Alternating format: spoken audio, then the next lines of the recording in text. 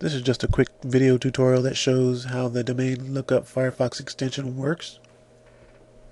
What you can do is you head over to any web page or news story in Firefox and you look for any generic keywords that might turn out to be a good website to develop, or maybe might be worth something in the aftermarket later on. So what I did here is just head on over to CNN.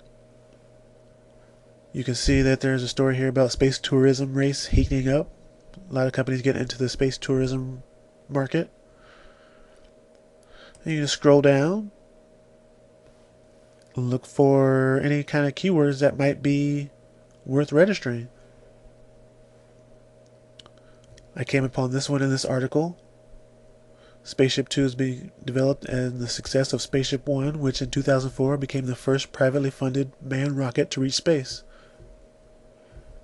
So how about the phrase manned rocket? Just highlight the phrase, right click, click on the domain lookup for the phrase you selected, in this case mannedrocket.com. Click on it and it automatically searches your preferred registrar. You can set the registrars that you prefer in the control panel settings for the extension. Then you head over to the different tab that it opens up for you. And look at there. mannedrocket.com is available for purchase. It's that easy. Just a couple clicks away and you are ready to register the domain name from your preferred registrar. In this case it was Enom, but you can set one of several different registrars in the settings. And for me, this is a must-have tool. This is one way to get your ideas out there and find good domain names that might be worth developing later on, or even reselling on the aftermarket. Check it out.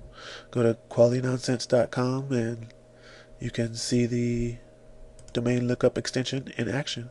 It's pretty quick and easy to install. You just visit the website and you click on the big giant install button. Hope this helps.